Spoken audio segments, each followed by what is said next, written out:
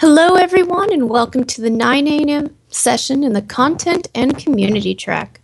As a reminder to our in-world and web audience, you can view the full conference schedule at conference.opensimulator.org and tweet your questions or comments to @OpenSimCC with the hashtag OSCC14! This hour, we are happy to introduce a terrific session called Virtual Laboratory Training, Career Recruitment and Retention, our VLTC Project. Our speaker for this session is the lovely Miss Sally Cherry. Sally is a lab consultant and an STI lab instructor, an American Society for Clinical Pathology member, and ASCP certified medical technologist. She is passionate about the integration of 3D virtual worlds technology into real-life lab and health problems to enhance training and awareness. In April 2014, Ms. Cherry celebrated her 40th year in laboratory science and was featured in the ASCP One Lab News for 2014 Medical Laboratory Professionals Week. Welcome all. Let's begin the session. Well, thank you for that wonderful welcome. I hope everyone is bright-eyed and wide awake this morning. What we're going to start right in here. Would like to share with you my virtual laboratory training, career recruitment and retention project. Basically, what we're talking about a vision. This was a real to virtual, virtual to real vision that I had for laboratory science. And which is basically your virtual laboratory training, career recruitment and retention project. And it started as a vision of this medical technologist who is passionate about lab work and getting information out. But this vision came out of my real life experiences. Thus, I call it real to virtual, virtual to real. As she was saying, yes, I've been celebrating 40 years in the laboratory of science, 40 diverse years. 12 of those years was in public health and laboratory management. We're working as a laboratory coordinator for the Baltimore City Health Department, their Bureau of Disease Control. 33 of those years was in laboratory consultant and training for a National STD HIV Prevention Training Center. And 5 of those years was in international health, working with organizations such as JokaydiaGRID and Columbia University, which is where the information or the interest came about doing distance learning. Quite often when I was doing medical training with doctors and nurses, they were unable to either come to the United States or to Hello, good morning everyone. Good morning. Hello, how are you doing? Come join us. As I was saying, a lot of times when I was doing training, the medical professionals could not come back to the area that I was doing the training. So I started looking for a... Hello, everyone. Welcome to the 9 a.m. session. I'm getting feedback. Okay.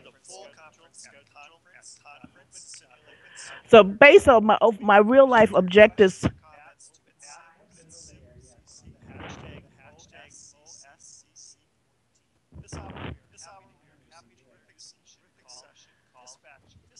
So I'm going to try to see. Can everyone hear me? Hopefully you can still hear me. I'm going to try to just talk over whoever's in that background. My basic real life objectives is to increase laboratory knowledge skills. His team develops technologies that enable order of magnitude scalability, and virtual environments. Opening the door to new levels of interaction among players.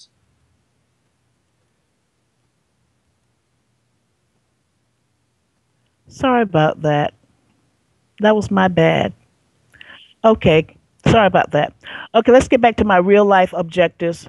Basically, my real life objectives is to increase laboratory knowledge and skills used in identification of microorganisms associated with sexually transmitted infections, such as looking for clue cells, which is an indicator for bacterial vaginosis, Candida species, and Trichomonas vaginalis.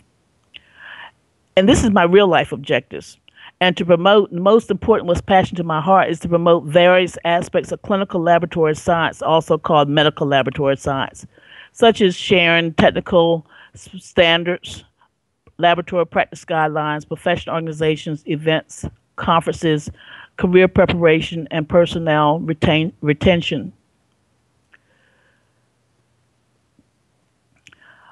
My virtual world, and the thing about it is my virtual world objectives, as you will see, are basically the same thing.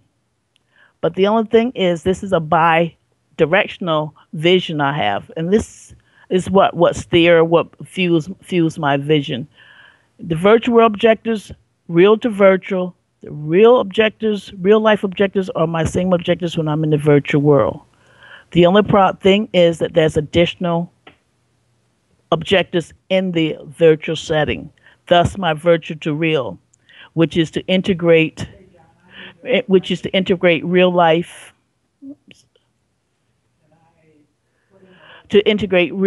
medical laboratory training, information sharing, laboratory career recruitment, and professional awareness in 3D virtual worlds.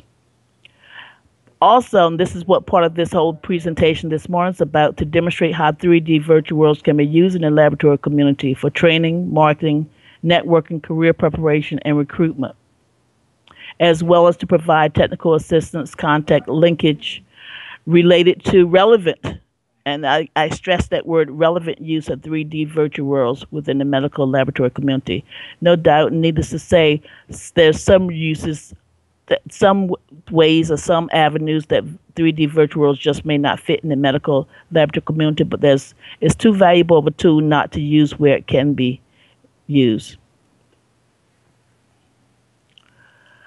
I'd like to go back over the time and give a little background information about the virtual laboratory training career project.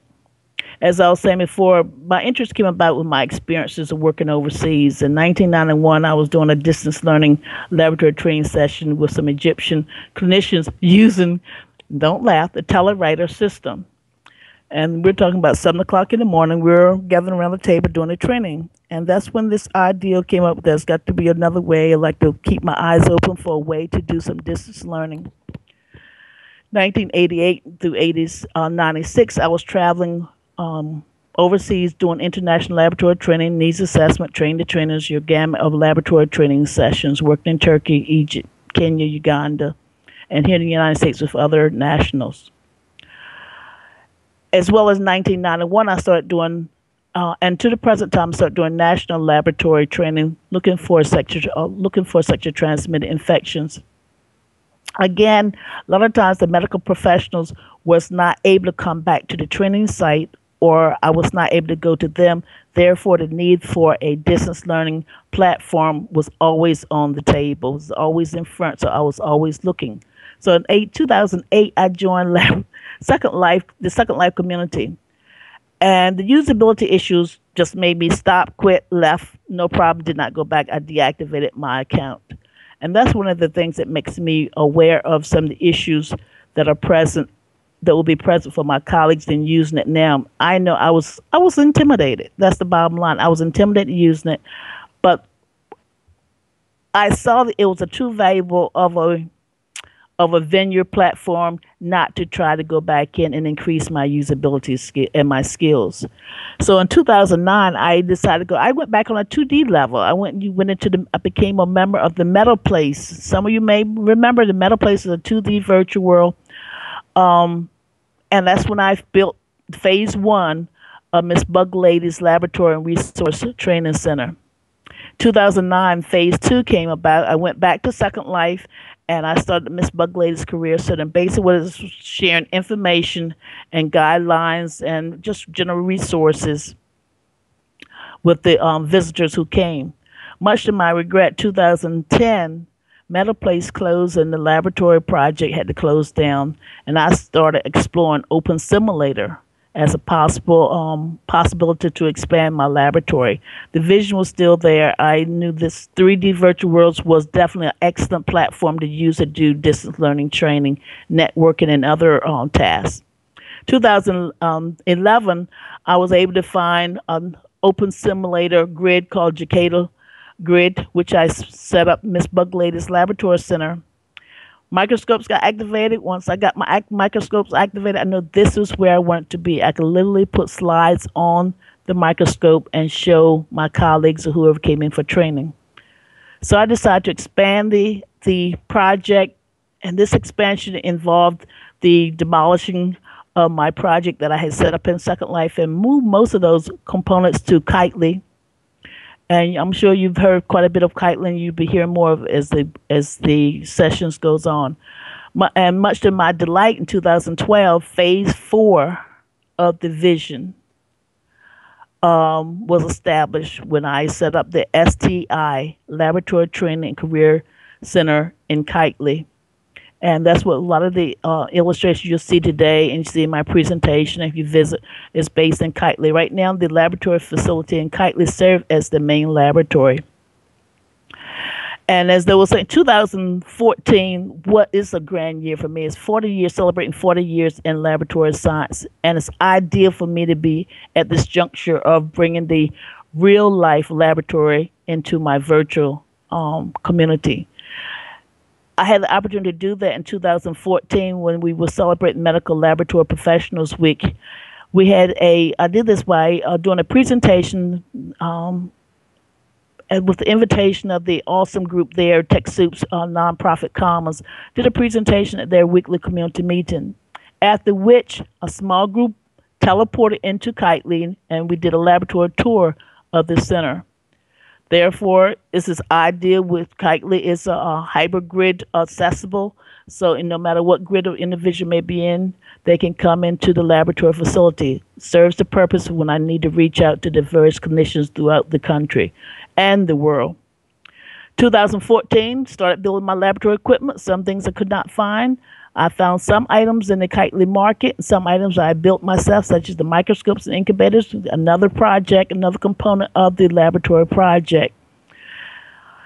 And the Kitely-based STD Laboratory Training Center and the JokaydiaGRID-based Miss BugLady Center are now connected with the hybrid grid transport technology. I have my hybrid gates on both facilities, and the various avatars of my laboratory instructors, if they're based in doesn't make any difference which lab they're based in, they can go back and forth. That makes this project an ideal project at a very timely period within the laboratory. People are saying, well, why are you bothering with this? What's this real to virtual activities? What's virtual to real? I want my whole concept, my vision is real to virtual. Activities, events, processes that's going on in the real world can be taken into a virtual environment. Connections, activities, events, information sharing that is done in the virtual setting can be brought out to the real world. I've had colleagues say, well, it's not going to work. And I said, well, what activity you do in the real world you don't think fits into the virtual world? So we're looking at a couple activities here. Okay, you're doing recruitment interviews in the real time. You do them in the virtual world. Sometimes a whole lot easier and less time saved, less travel, and quite time saving. You have meetings in the real world. A lot of times it depends on who's on shift. Late shift, the laboratory never closed. So you got a 24-hour facility. Everyone's not going to be there. It's ideal to have a virtual meeting. Information sharing, training, conferencing, networking, promotion, fundraising. These are activities that goes on in the real life that can be brought into the virtual world, and it's being brought into the virtual world, especially the virtual laboratory. The training component, this is the component that I have most interest in. My lectures, laboratory practicums, demonstrations, handouts, PowerPoints, podcasts. Anything that I'm doing in the real world, real life, I'm bringing into the virtual world. Therefore, that is what the virtual laboratory training center is all about, what we focus on. Doing the training on site, no matter where the person is located, we can reach them through the virtual setting. And one of the most important things, people call me a network weaver, real-time network building, very essential to forming coalitions. In real life, you're networking with your local colleagues. local researchers, service providers, stockholders, stakeholders, and your board members. The nice thing about the virtual setting, you're meeting with local and global colleagues, researchers, service providers, stakeholders, board meetings. And you're also able to interact with other laboratory and allied health programs throughout the world.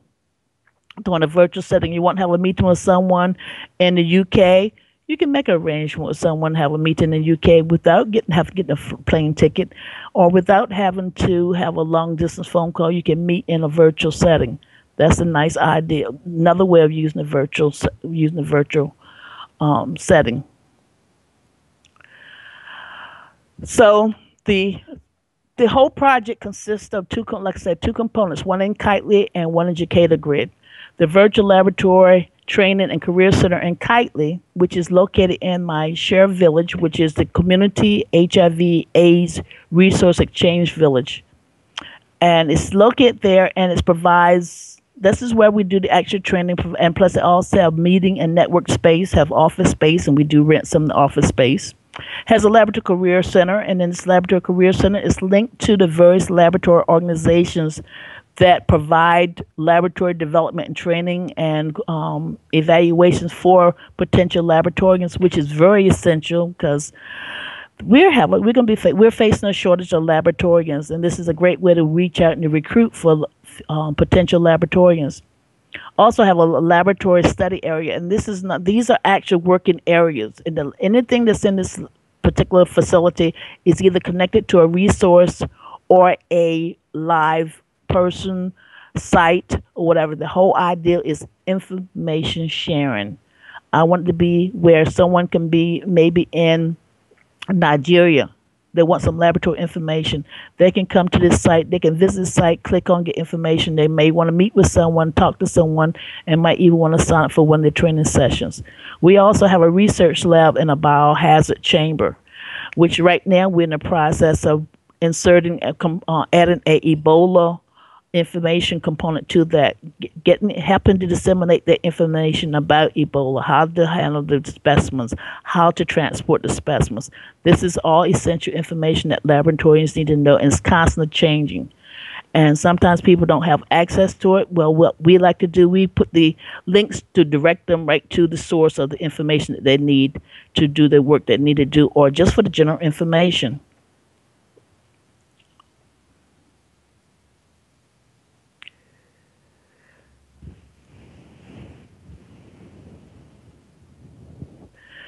Now, what you see here, this is the Virtual Laboratory Training Career Center. As I said, we have a biohazard area there. We have the entrance there. When you come into the entrance, you have a guide, or you can click on we have our teleport. It's handicap accessible. You don't have to go up steps. And this little avatar is challenged. I am somewhat challenged when it comes to walking and what have you, which is probably why I am still standing by the sofa here. But that's one thing. If you come in, we have an elevator. You click on a button, you can go up the steps, down the steps. On the first floor, we have a network area and have general information about events, laboratory related. On the second floor, we have our career center. And in our career center, we have most of the laboratory organizations linked there. If someone's interested in the American Society of Clinical Pathologists, they can click on a poster there, and it goes to their website. If they're interested in microbiology, they can click on the American Society for Microbiology and go to their website. The whole idea is making information accessible. In this particular case, making laboratory science-related information accessible. Within the training center, we also have our computer lab. So we started doing some computer work. We have it set up there, and it's a full operating computer lab. We have STD laboratory training, which we'll be doing a laboratory microscopic work. We're able to add slides to the microscope, and the students or the clinicians can actually click on the microscope and see the organisms or images of the slides that have been placed on there. So we can do basically as much as quotation mark laboratory practice as you want to do. We're putting on slides there.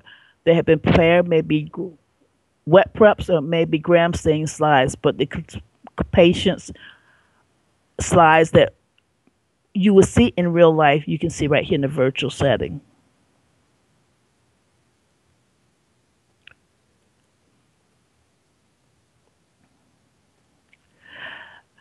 Now, what you see here, this is from some of the laboratory equipment I was talking about because the need was there. And that's one thing I love about the virtual setting. It's you have to have a pioneer spirit. Some things are in place, some things are not in place. But as a laboratorian, that doesn't bother us whatsoever. Laboratorians are resourceful individuals. I needed a microscope. I built myself a compound microscope. And one of the things about this particular microscope, it was built for training. So when we talk about the components and parts of a compound microscope, the students can actually break it apart, put it back together, and really get. Quite often, laboratorians or even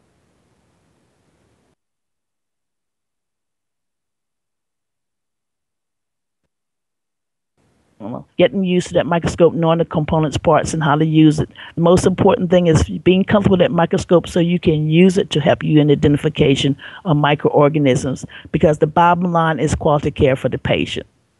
And the laboratory is a piece of the puzzle, and we try to make our contribution on helping to getting that patient diagnosed, get them treated, and back with their families. We have an incubator here we set up. We do incubations, and down in the laboratory, we need to discuss various organisms or different things. We like to have everything. The whole vision is to have things almost equal to or parallel with the real life laboratory, so we can use it as a fully training operating area.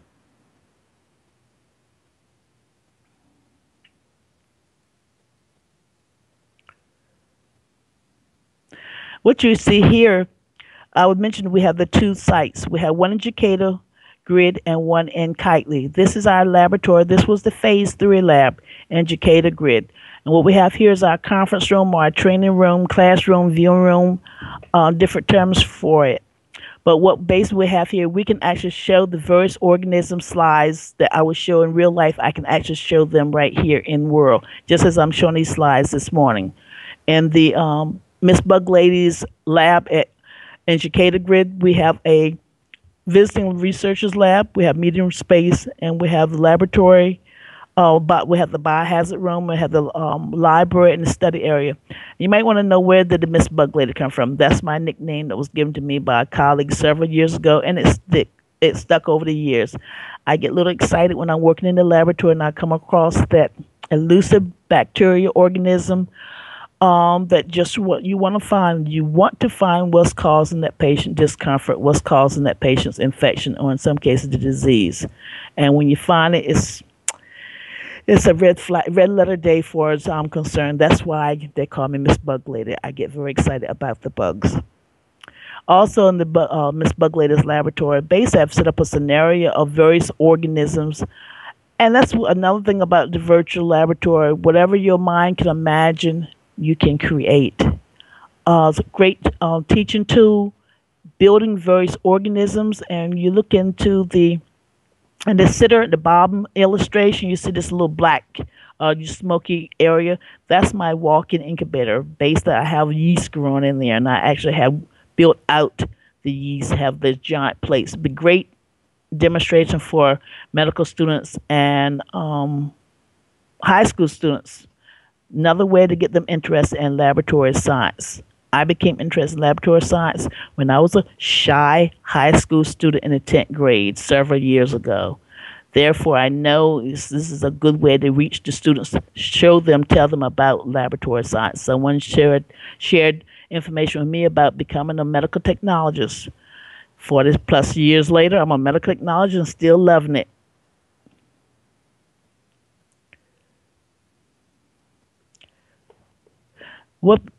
Get back to some of the activities that goes on in the lab that can be done in the laboratory in a virtual setting. And that's the whole idea and the whole purpose of one of the main purposes for the project. In addition to doing the various laboratory procedures, but also to demonstrate and show what can be done in the setting. Here in the first, we're meeting with a colleague, and I had the pleasure of meeting various colleagues in the virtual setting. In Kite, we have weekly community meetings, and that's another thing. You can form in coalitions, meet with individuals. You can do networking, You can also, any YouTube videos, which excellent training YouTube videos are present. They can be viewed in the laboratory. I have one that we are running. We change them up from time to time. We're talking about becoming a microbiologist and what it takes in the laboratory. Another way to bring the students in and share with them what they need to know about becoming a laboratorian. And needless to say, there's various challenges. And that's one of the things you be mindful of, but you cannot let the challenges stop your project, your vision. One of the big challenges, like I was saying before, was the equipment, desktop, laptop, some tablets.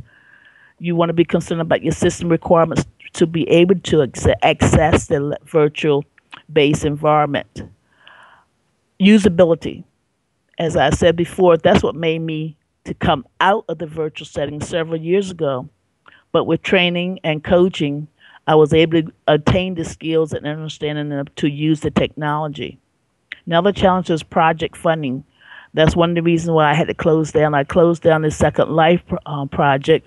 It did not fit into the budget, so we had to find a way to expand. The whole idea is not to just keep it at one level. This is phase 4. That was the whole concept. We have the next phase 5 will be a little ways to come because we're going to build on this phase 4. But we hopefully will be able to get out more additional funding through sponsorships, grants, and training revenue because we see this is an awesome potential for bringing laboratorians together, provide training for laboratorians and medical personnel and other allied health professions. One of the challenges that's, I guess, the number one challenge I face is the technology phobia. So this is one of the big, most important things is getting the buy-in from the decision makers in the facilities. Too often people are not, when they're not familiar with something, they tend to back away from it. But I think if they see the value of it, that's one of the reasons why I'm doing this presentation. One of the reasons why I'm always putting my little avatar friends out there on the line with me to say, you know, wave our banners. This is what we can do in the laboratory. This is what we can do in the virtual community.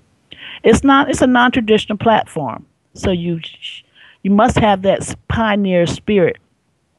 As a colleague of mine said, wrote an excellent article several years ago in the Hybrid Grid business newsletter. You have to have that pioneer spirit. You don't want to give up. But the thing about it is our military, our education institutions, and several other colleagues have that pioneer spirit. They're using this setting. And it's an excellent setting, and it must be used, especially by the laboratories. We don't want to give it up because one of the main lessons learned is don't give up. Technology is a laboratory thing, and virtual worlds are ideal laboratory tools. This particular project was emerged out of a vision that I had in looking for a platform to do distance learning. So because of that, I express to people, live your vision in and out of the lab and let your vision be a virtual-based vision. And now I kind of went rather quickly on this, but I wanted to make sure I had plenty of time for questions and other discussions, and for us to have some comments on how we're using it in there. The overall idea is to bring laboratorians in, to bring medical personnel in. May they be located in my local area or on a national basis, to be able to bring them into that virtual setting, meet with them, talk with them. Sometimes might not be training, maybe just sitting, having a meeting, discussing, or doing some planning for projects. But you have that virtual setting. I don't have to get on a plane. They don't have to get on a plane. We can meet in a virtual setting in the laboratory. We can discuss laboratory issues. We can bring the components and the principal people who we need at the table in that setting. And what I have included here, I must go back. I forgot. I must introduce my colleagues in the virtual setting. I could not do this without my colleagues. And they are my colleagues. Sally S. Cherry, BSMT, ASCP. She may serve as the lab consultant, but she can't do nothing in the virtual world without us. Sally Cherry, she's in Kitely, and she's also in the Open Simulator Community Conference Grid. Savannah Cherry is in our JokaydiaGRID.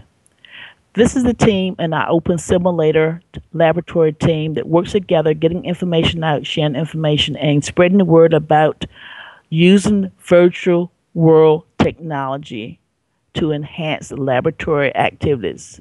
Indeed, a real to virtual, virtual to real vision for laboratory science. And I've included my information here, contact information. Feel free to contact me. Our website is at the number two, virtual, number two, real.com. And you can email me at sally@cherrynetwork.com. Although my motto in real life is have microscope will travel, in the virtual life it's real to virtual, virtual to real. Yes, I do get excited about this because this is a platform that I see a need for because of a lot of the budget cutbacks, a lot of the time restraints, location restraints, physical. And when I say location, I'm talking about the physical location restraints. I don't have to wish I could work with my colleagues in distance lands. I can meet and talk with my colleagues in distance lands. And laboratories have a lot to talk about because there's a lot of people we need to be out there helping.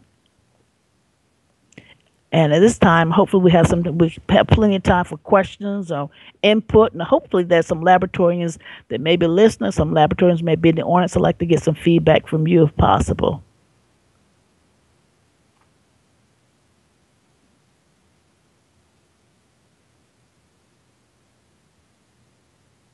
Were there any questions?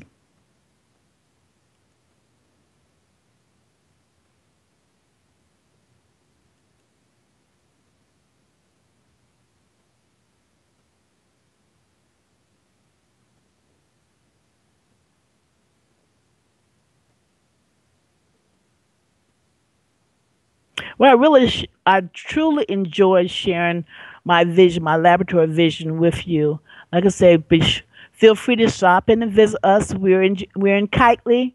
We're on the region share village. If you go to kitely.com and you look up on our world group of worlds and you put in share village, you can find it. And we have, when you land there, you'll see a nice sign with a nice little bacteria. You just click on the sign, you'll be teleported to the laboratory.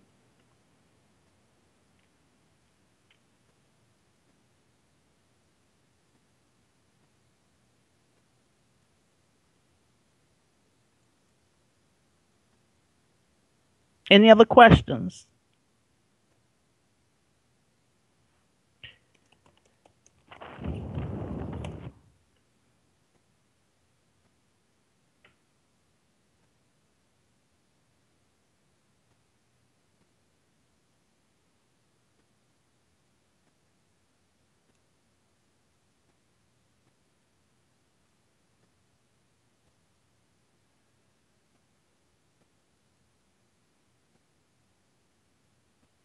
If there's no other questions, that concludes my presentation. Like I said, if you have any information, any questions, like to do some follow-up, feel free to contact me, sally@cherrynetwork.com. If you can't remember that, just do a shout out or hit me up on Facebook. I'm on Facebook, Sally S. Cherry on Facebook. Okay, well, thank you, Sally, for a terrific presentation. As a reminder to our audience, you can see what's coming up on the conference schedule at conference.opensimulator.org. In this room, the next session will be applying real-life research to create virtual landscapes for historic sites with Nova Saunders at 10 a.m. Thank you again to our speaker in the audience. We'll be back shortly with the next session. Well, thank you.